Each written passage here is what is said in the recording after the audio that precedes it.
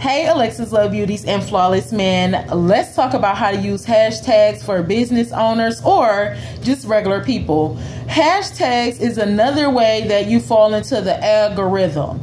Algorithm is being seen up front on the social media platforms. That way, when people are scrolling, they'll come across you based off a hashtag. The hashtag is going to push you up front, and we have to think. Social media has billions of people on these pages. If you're trying to be seen, a hashtag is going to make sure that you're seen because it's going to push your content before anybody else's, right? So you want to use hashtags according to what it is that you need them for.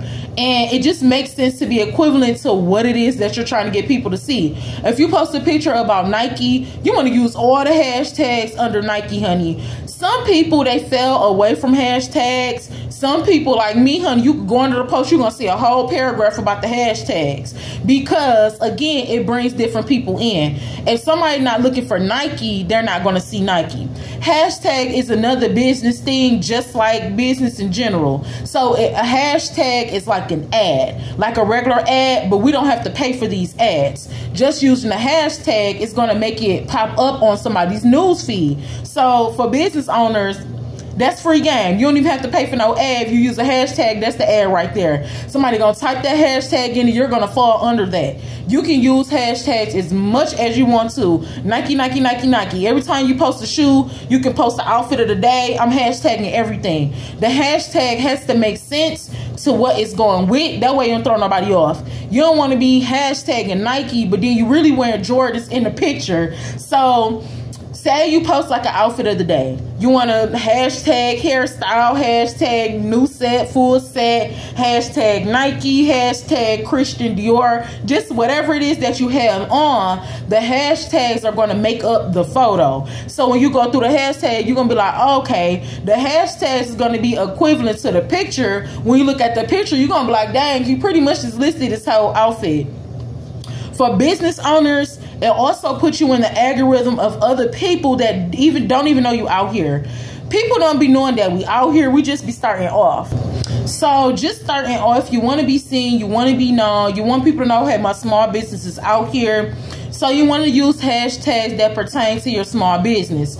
If you selling t-shirts and you ain't got nothing and you ain't selling lip gloss, then I wouldn't hashtag lip gloss if you just selling t-shirts. So again, it's just something that goes with what you're doing and it puts you out there. When you use hashtags as well and you begin to fall in the algorithm, social media is set up to where this is why people say like, comment, subscribe, and share. The more that you do that, you also push them more up into the algorithm as well. Plus the hashtags, that help you out a lot more as well. Don't be afraid to use them hashtags, honey. Still use them hashtags. People don't fell away from them. We still using them things because it gives you a different audience and then new people are able to discover you. On top of that, you want to make your own hashtag as a business owner as well. As a content creator as well, you want to put yourself into the market. You don't always want to fall under what somebody else is doing either. You want to create your own because that's what a business owner, entrepreneur is doing. We're creating our own. So you're going to hashtag Alexis Love Beauty, Alexis Love Beauties, Flawless Man, Princess Beauty, Prince, the lip gloss professional, and everything under there is just going to be me. Nobody else is going to fall under there unless they use that hashtag. So as a business owner, you always want to be separate. You know what I'm saying? You want to have your own business identity as well. So you creating your own hashtag is going to allow you to have your own business identity as well. You're going to already have the community built by the time people begin to use it. Just starting off, people not about to be claiming, yeah, I'm Alexis Love Beauty. They might comment, they might not use the hashtag. I'm still going to push to use the hashtag. Eventually, when you get comfortable, we're more settled in our relationship, you're going to say, I'm an Alexis Love Beauty, hashtag Alexis Love Beauty. Hey, girl, I love this video. Thank you for the inspiration. Girl, I'm about to get ready to clean up the bathroom now. Hashtag Alexis Love Beauty. Now that you use that hashtag, you're also going to fall under the hashtag. When other people click that hashtag, they're going to be like, oh my God, other people using it. So it's just going to continue to build the community over and over again. You're using it. The people that support you, they're using it. As a business owner, you always want to have your own identity. What they call it, an EFN, IFN number. We don't know about all that right now, but still, the hashtag is just like that. You want to have your own individual business identity.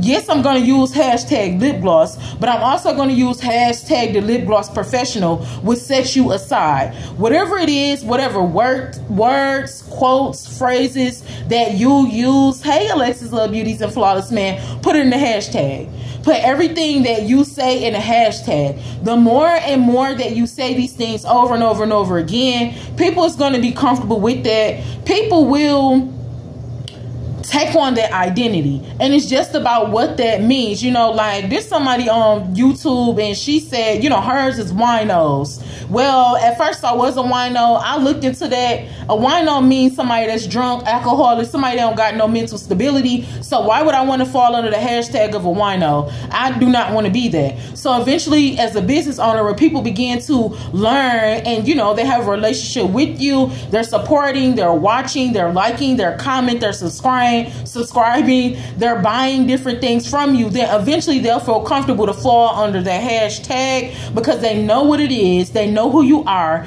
they know what you produce, so they'll be comfortable to do that. So as a business owner, don't feel no certain way you starting a hashtag, you like, bro, they ain't even using it. Keep on doing it, because by the time they start looking, it's gonna be 1,000 plus that's been using this hashtag. I'm hashtagging my own hashtag in the videos. By the time you finally look at it, it's gonna be thousands, 50 plus, 100 plus thousands of the hashtag. It's gonna be me under there. So then you're gonna be like, oh, okay, like this is her building her own community. The same way somebody hashtag Nike and then they built their platform up and up, that's the same way we do it. Whatever your word is, your phrase is, your community of people, hey, family, you know, whatever it is that you say, you want to hashtag that as a business owner. That is going to be your IFN number. I think this is what an EFN number, your business identification number, in the form of a hashtag. Do not stray away from them hashtags. If you're a regular consumer and